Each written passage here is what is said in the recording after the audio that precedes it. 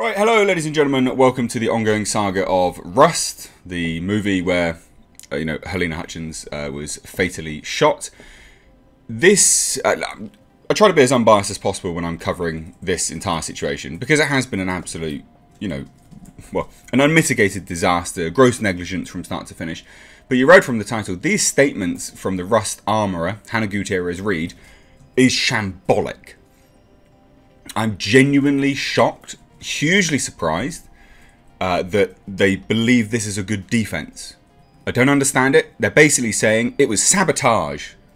That's right, someone planted the bullet, having already previously admitted that the armourer, as well as the first assistant director, did not check the gun.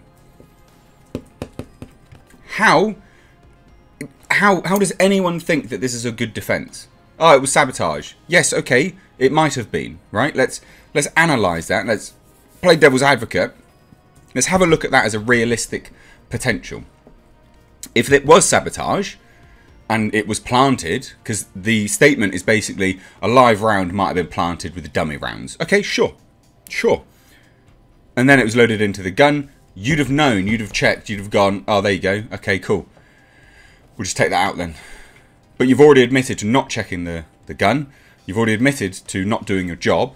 So saying that it was sabotage is completely irrelevant at this point in time. It's not a good defence. It is also looking incredibly like the armourer's attorneys, the lawyers, have basically been looking at all the conspiracy theories on YouTube.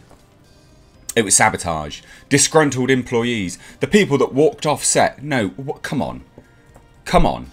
The people that to run with that as a theory disregards the fact that in police statements, the assistant director David Halls and Hannah Gutierrez-Reed, the armourer, have already admitted to not doing their job. It's so moronic. I can't believe these are statements that are legitimately being put out there as a defence. A legal defence, might I add. So let's dive into this, ladies and gents. Thank you for appreciating and coming back for this ongoing coverage of this. If you've enjoyed it or you've appreciated it, I say enjoy, but you know what I mean. Hit that thumbs up button, hit that subscribe button, and follow me over on Twitter and Instagram at Missed8Reviews. But let's dive into this, ladies and gents. So, I can't believe it. I genuinely can't believe it. So the attorneys for Rust armourer Hannah Gutierrez-Reed, who is being investigated by the Santa Fe Sheriff's Department in the wake of Director of Photography Halyna Hutchins' death from a prop gun. FYI, loads of people get annoyed when I say prop gun. Anything used in a film is a prop, whether it's a live gun or not, it's still a prop. I have a sword upstairs that I used in one of my short films. It could cut you in half. It's still a prop, right? Just, there's terminology used in the industry. Calm down. If you don't know, prop gun discharged by Alec Baldwin told NBC Today this morning that they're looking into whether a live bullet was placed in a box of dummy rounds with the intent of sabotaging the set. So what even if it was? If you did your job properly, you'd have known that it was there. How on earth is this a defence? How on earth is this a defence? I believe that somebody who would listen to this statement as well. They think you're an idiot. Also, talk about stating the obvious. I believe that somebody who would do that would want to sabotage the set. Yes, ladies and gents, someone that plants a live round in with dummy rounds would want to sabotage the set. I mean, big brain activity here from these attorneys. Yes, obviously. Want to prove a point and want to say that they're disgruntled, they're unhappy. Really? Really? Now this is Jason Bowles, the attorney for Hannah Gutierrez-Reed, told NBC Today, and then continued further and said, and we know that people had walked off the set the day before. He did not specifically name the cameramen who quit the set over complaints of housing accommodations. Oh, and safety. All of this completely negates the fact that there were safety concerns, negates the fact that there were 3 discharges already, accidental discharges of the firearm. I mean, come on. So Bowles added, I think you can't rule anybody out at this point. Like your client not doing their job properly, as admitted. We know there was a live round and a box of dummy rounds that shouldn't have been there. We have people who had left the set, who had walked out because they were disgruntled. We have a time frame between 11 AM and 1 PM approximately that day in which the firearms at times were unattended. Why were the firearms unattended? Again, that's your client not doing their job properly. They were supposed to be, by her own statement, locked in a, like, literally locked away. So, I'm struggling to sort of wrangle with this as a defence here. How's it a defence? Now, anyway, in which the firearms at times were unattended, so there was opportunity to tamper with this scene.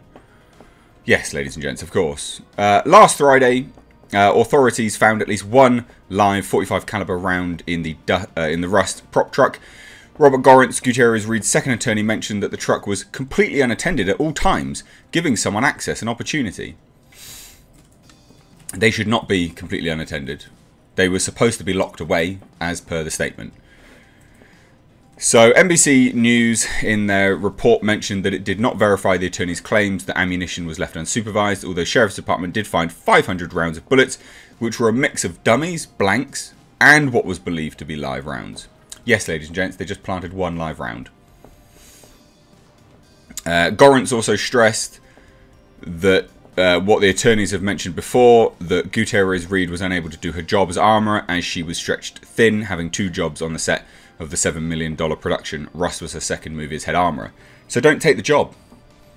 I mean, that's like me saying I don't know how to clean a toilet, but I hired to clean a toilet, so I'll just go and clean toilets. And then going, oh, I've accidentally put bleach on the toilet and someone sat and like burnt their ass or something. You can't. You're still at fault. You took the job. What? So frustrating. Anyway, Santa Fe County Sheriff Adan Mendoza told Today last week that a bulk of the investigation centres on Gutierrez Reed and Assistant Director David Halls, hence why they've both lawyered up massively. And they're releasing statements. I did a video yesterday on David Halls. These statements are just, they're a joke. They're an absolute joke. But they're releasing statements because they're trying to get ahead of basically the fact that they're going to have to go to court and they're trying to plant doubt in a jury's mind. I don't think anyone in their right mind is going to look at this situation and go, definitely not your fault because you didn't do your job. I mean, come on. How?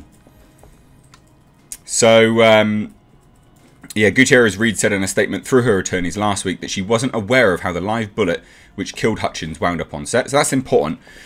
Mendoza told NBC News last week he believes the investigation won't be wrapped up for months, at which time he'll send it to the state's DA, Mary Carmack Altwees, who has not ruled anyone out for any criminal charges in the wake of the incident. Now, there's more, all centered around this. And again, it just looks bad. All of it looks bad. So, hours after a charged Today appearance by her lawyers postulating that the October 21 fatal shooting of cinematographer Halyna Hutchins by Alec Baldwin may have been the result of sabotage, do these people really think we're all that stupid? Hannah Gutierrez Reed is now pouring fuel on the still theoretical fire by saying this: "Never in a million years did Hannah think that live rounds could have been in the dummy round box," said the latest statement from the crew member at the centre of the deepening police probe of what went so terribly wrong on the $7 million budgeted Western. Who put those in there, and why is the central question? Added the comments released in Gutierrez Reed's name through the Office of Criminal Defence Attorney Jason Bowles. This statement is, again, shambolic. Hannah did everything in her power to ensure a safe set. She inspected the rounds that she loaded into the firearms that day.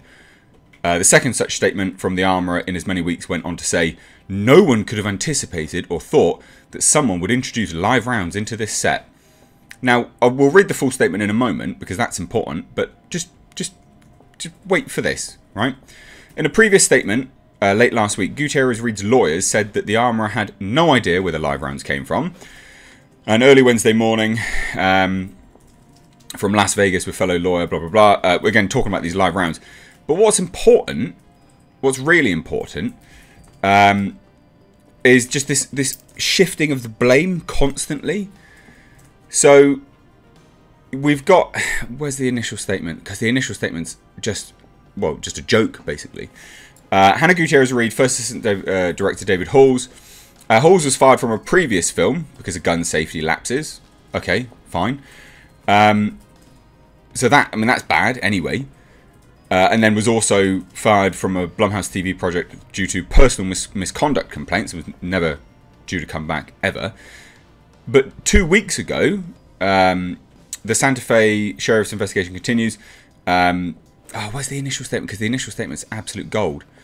Because how?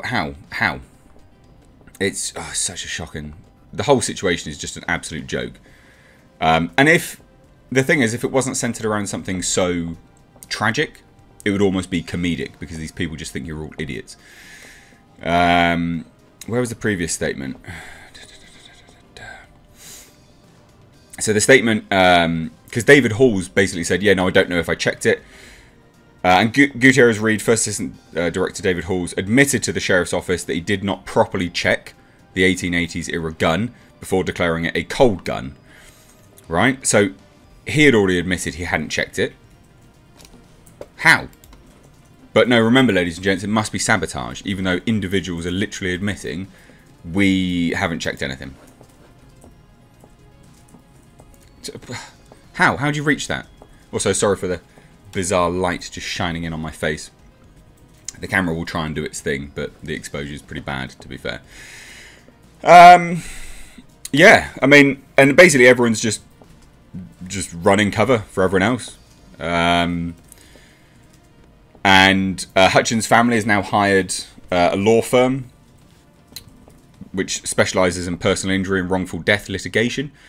And which basically says Gutierrez, Reed and Halls are now trying to get ahead of the eventual police report by planting doubt in case of trial, which makes sense. But no one's going to look at this situation and go, yeah, 100%, it's not their fault. Even though they've admitted to not doing their jobs properly in police reports. But now, definitely, it's sabotage. Of course it is. Now, here's the full statement. Hannah Gutierrez-Reed would like to add a few points to the continuing narrative on the tragic events surrounding the shooting on the Rust set. First, Hannah was incredibly safety conscious and took her job very seriously from the moment she started on October 4th. She did firearms training for the actors as well as Mr. Baldwin. She fought for more training days and she regularly emphasised to never point a firearm at a person. Never in a million years did Hannah think that live rounds could have been in the dummy round box. Who put those in there and why is the central question. Hannah kept guns locked up. But in the previous statement, you've said that they were left unattended. Okay. Including throughout lunch on the day in question. But you said... What? You said that they were unattended. We've just been over the previous article. The attorney said they were left unattended. Between 11 and 1. They were left unattended. Anyone could gain access. If they're locked up, who can gain access? What? What? Anyway. Including throughout lunch on the day in question, and she instructed her department to watch the cart containing the guns when she was pulled away for her other duties or on a lunch break. Hannah did everything in her power to ensure a safe set. She inspected the rounds that she loaded into the firearms that day. No, she's admitted to... okay, fine. She always inspected the rounds. She did again right before handing the firearm to Mr. Halls by spinning the cylinder and showing him all of the rounds and then handing him the firearm.